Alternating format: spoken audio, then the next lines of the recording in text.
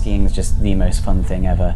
It's not something you should want to soak money out of or try and take the enjoyment away from it. It's just something for pure fun and happiness. The UK scene is awesome at the moment, you know, stronger than it's ever been without a doubt.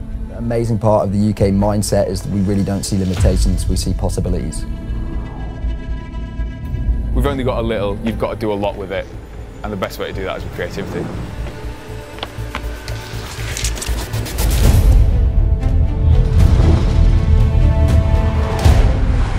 Because you're so close to everyone, it's such an interactive sort of environment. You see everything happen, so you're constantly part of it. You can fall over 10 times in 5 minutes skiing, but when you get back up and carry on, you learn a lot from that experience.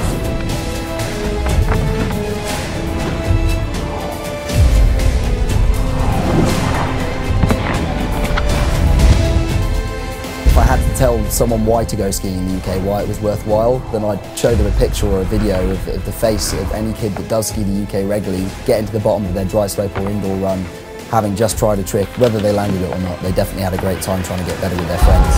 And that's the only reason I went and skied the Kingdom, and I haven't stopped doing it for 15 years now.